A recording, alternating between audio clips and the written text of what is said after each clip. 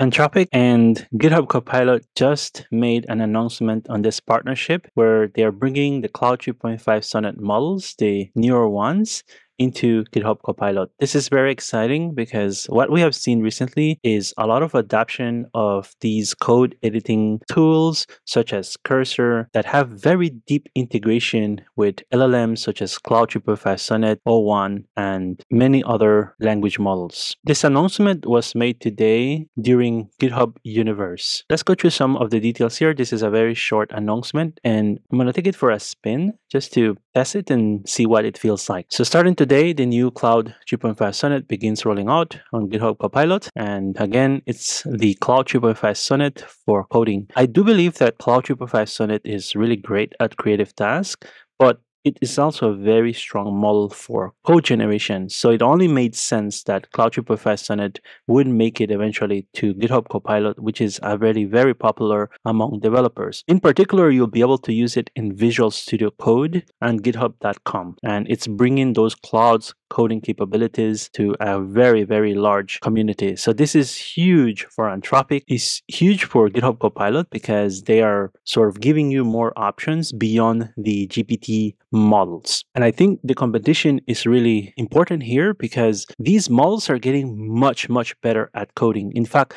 the Claude 3.5 Sonnet model, which is the upgraded version, which recently was released by Anthropic, claims to outperform all publicly available models on the SWE bench verified. This is a very challenging coding benchmark, which a lot of companies are now using, including OpenAI. So this one is about measuring how models solve real-world GitHub issues. So it says here it achieves the top score in its class, 93.7, on human eval as well. So these are the use cases here. It says with context about your entire code base, you can use Claude 3.5 Sonnet on GitHub Copilot to write production-ready code. I think that's going to be one of the bigger use cases. But I must say, and I must warn, when you're using these language models in these environments like Copilot or Cursor and so on, you will notice that they are actually quite limited, but the models are getting better. And so I do expect that there's going to be a lot of like best practices better integrated into these models. And so you'll be able to use them for production ready code for sure. Debug with inline chat, this is going to be one of the features I'm going to highlight. In fact, this is probably one of my favorite features inside of Cursor. And I've been using Cursor a lot because of this. There's so many different things that you can do inside of Cursor,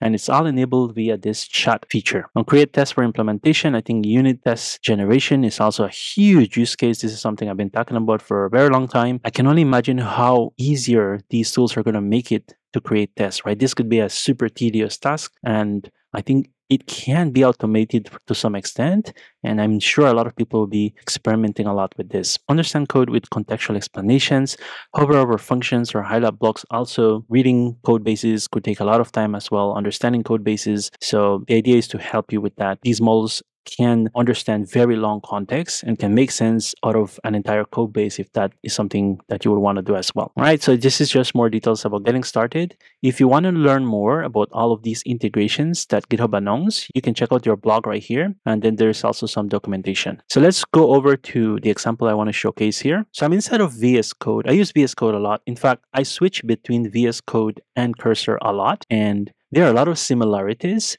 And so what I want to show you here is how you can use this chat feature in particular. So I'm going to close this, and there's a nice shortcut for you to enable this chat mode, and this is the feature I'm going to highlight here.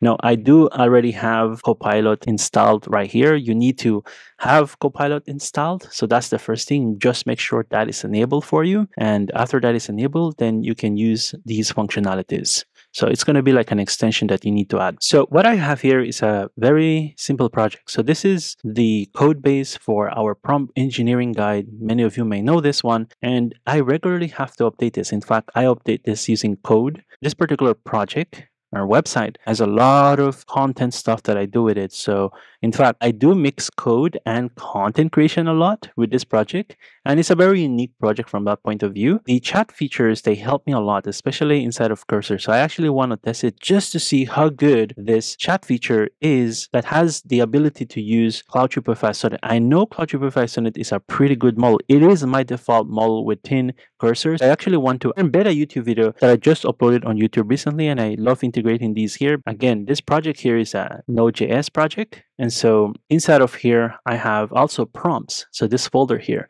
And inside of this folder, I also have some examples of, for instance, what a YouTube embed might look like. So I have it open here. So this is how I usually embed YouTube videos inside of these guides. So I actually want to provide them all this context as part of context, this example, and then I just need to provide it the YouTube link, and hopefully it can do that integration for me very easily. So I'm actually going to hit here Shift Command I, and that enables the chat feature right here. So this one says edit with Copilot, and I can actually start to chat right here.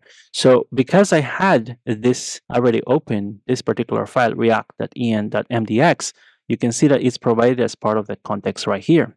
Now I could also add more files to this. I could do it manually, or I could just go look for it using this pound sign right here. So this pound sign, I can just go and say youtube.md, and so that's the file right there that I'm adding. Or I could do it this way as well. So I could go here and then say youtube.md. I don't need to do it anymore right there. So that's how you would add these files right into the context itself. And now I can prompt the model. So I need to go and get my YouTube video link. This process is a lot faster. I am taking my time here just to show you how I go about doing this, but it's usually a lot faster. This is the video I actually want to embed, and this is about React using Flow ICI. Do check out that video if you like to learn more about it. But I'm going to actually copy this link right here. So I copied the link, and then I'm going to head over back here. So I'm going to prompt it here and ask it, please embed the following YouTube video to the React guide. Use the, I'm going to provide the link right here. I'm going to paste that. Use the following format provided in YouTube.md. So that's going to be this example here, which is this one right here. So I do this task a lot. So that's why I have this within the context here, because I wanted to use a specific size. I have different parameters here that I'm passing to this, right? To make it as optimal as possible for my website. I don't want it to use other heights or anything like that. So I'm just going to go and send this now, and let's see what GitHub Copilot does. So you can see here that I'm using Claude 3.5 Sonnet, right? If you click on this one, you will see different models. So we only have the GPT models and then the O1 mini as well. So it's great to see this Claude 3.5 Sonnet. I believe Gemini 1.5 is also coming to this. So I'm very excited about that, because those one will have like image understanding capabilities and all these type of capabilities that for us at least it will be very useful. You can see here it says, I'll help add the YouTube video embedded to the React guide. Here's what needs to be changed. And then it says react.en.mdx. So this is the file which I did provide in context.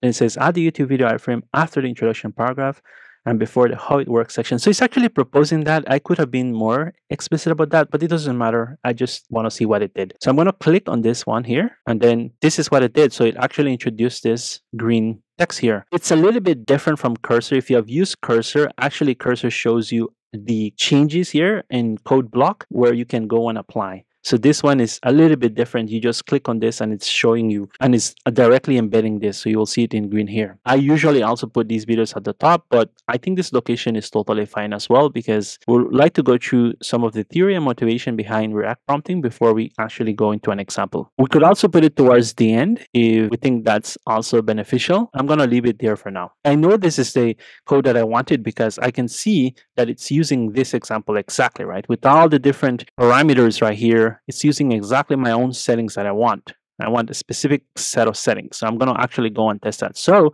what I'm going to do is I can accept here, or I could accept here. So I'm going to accept the code. You can see that now it's not in green, but it's highlighted in green this way. So I'm going to save that. And I'm already running this project on a server. I'm inside the project here, localhost. I'm going to go to React prompting. React is right down here. And let's see if this actually worked. Again, this would typically be a lot faster, but I'm taking my time just to show you. So we see the video here, and this looks like it embedded the video really nicely. So that looks good to me. And I'm probably ready to just ship this now. So it did do this really nicely, which I really like. This is a very simple task. I do this in Cursor as well a lot. But the idea here was to test whether it actually took into consideration some of these example or templates that I'm using here to integrate these YouTube videos. I will also be doing a follow-up video because I'm actually working on a course on how to use Cursor and all these advanced functionalities within Cursor for similar things like this, and for things like unit test generation, all these like amazing things that you would do as a developer. So that's something that's coming very soon. I will do a YouTube video comparing also Cursor and Copilot. I think there's a lot of similarities here, and I really want to see if there are some distinctions in terms of capabilities, because at the end of the day, they are the same model, but they're definitely approaching this a little bit different, which I think is fascinating because every tool will have a preference in how they want to enable this technology to their developers. Do try it out, especially this chat feature, and try it out for different things. We'll be doing more videos about this. We are very excited to use this in our own company. Do stay tuned for some of those upcoming videos. Thank you for watching. Consider leaving a like and subscribe to the channel if you haven't. I'll see you all in the next one.